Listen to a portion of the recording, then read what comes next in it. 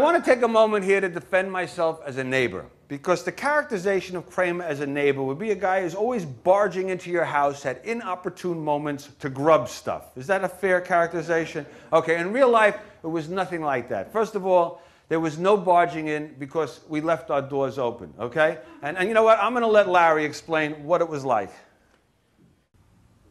The doors, just like on the Seinfeld show, were always open, and we'd go into each other's apartments all the time. There was always a lot of action in his house. There's nothing going on in my apartment. It was just me, but generally in his house, there was always company, there was always people walking in and out, women, things were going on there. He had good stash of desserts and ice cream and stuff, and I would go. Of course, he would try and come in and get food for me, but there was nothing in my refrigerator. Larry is the kind of guy that, God forbid, anyone should ever think he's taking advantage of them. So because of this, Larry insisted that he had to pay for every morsel of food he ever ate in my house, okay?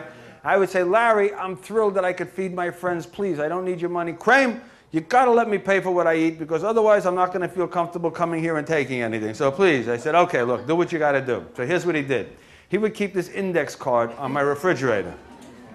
And every time he took something to eat, no matter how minuscule it was, he had to estimate its value and mark it down on this index card, okay?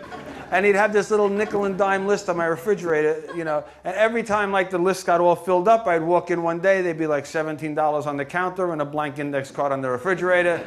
This went on for 5.5 years, okay?